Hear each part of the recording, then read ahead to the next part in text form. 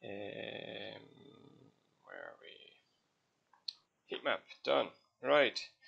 Next, actually, which is important if you're using these, can be handy, and this is just a quick draw through the next stage. So we'll just put these, actually I'll just put this over here for now. Just drag this guy over here. Stick this guy in here.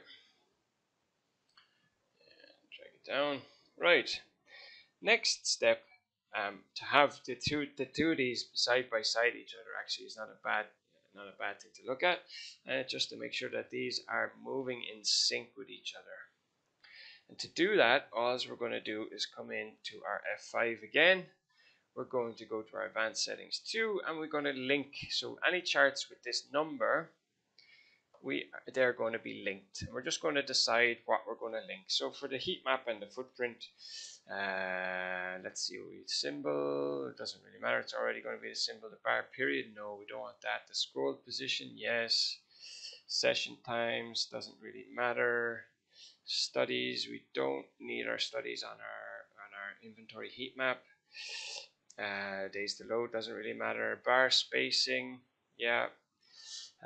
Trade window, no. Vertical scale, we can tick that one. Trade code, don't need that. Master mode, okay. And then we just apply to linked charts. Okay, so apply to linked charts. So we go apply, we hit OK. We hit on our footprint, we do the same. F5, we go to advanced settings, we just click to 1, and we can apply to linked charts. So what do we click? We clicked just the scroll position, and we picked our bar spacing and our vertical scale, and apply to link charts, and apply, and OK. Now we have now our change, yeah, there we go. So now our footprint and our inventory heat map is going to populate together. Oh, did I link? Okay, so this one, no, it should be. Okay, so the vertical scale is linked.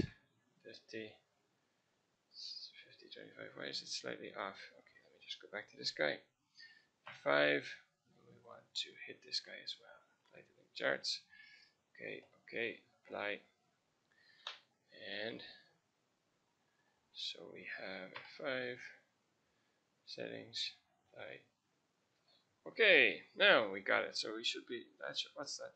Okay, we didn't set our, okay, so they're linked now. Anything we do on this guy is gonna vertical scale, okay. And now we have it. Yes, now we're all sitting together. And actually that looks like it's populating now. Let me see, Control Alt X, yeah, partially. But it's still only partially because we don't have the full data. Now that we put in the lower figures, people are starting to come in online here. Interesting, right?